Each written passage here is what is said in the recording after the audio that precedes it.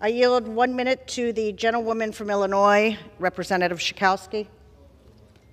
No? Come on.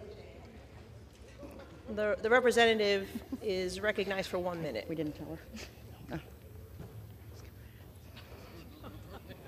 Does that count against us? My colleagues, I stand before you as a proud Jew and a proud friend and colleague of Ilhan Omar. I don't need any of you to defend me against anti-Semitism.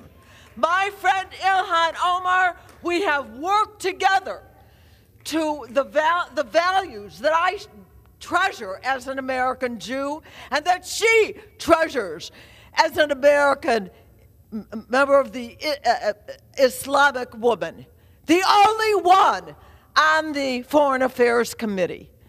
That is the third largest religion in the world, and we in the United States of America. I am just furious. We have seen all kinds of anti-Semitism from the other side of the aisle, and as Americans, we should be. The gentlewoman's time has expired. Vote no on this. We need the gentlewoman's to defend time our has expired values as Americans and me as a Jew.